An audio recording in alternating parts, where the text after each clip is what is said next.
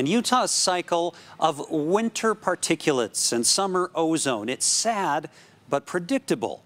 There are also problems that we make ourselves in our valleys and we can work to defeat. Well, in depth today, we compare the different and more distant problem of smoke from wildfires.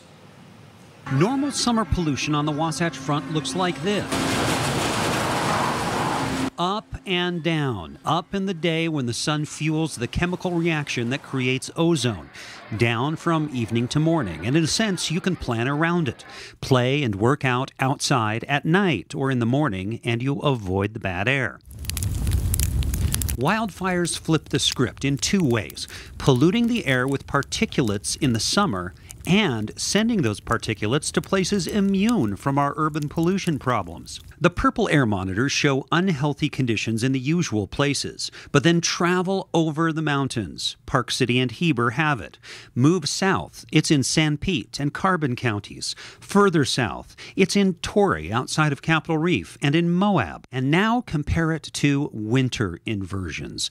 These numbers show the worst air day for sites in Davis, Salt Lake, and Utah counties in each month this past December, January, and February, the inversion season. And here's the 24-hour average each site has reached in the last day. It's really concerning, and the ozone has also been quite bad. Our worst winter air days came in December, which is a little unusual. That means that so far in 2021, we are currently experiencing the worst air we've had so far this year.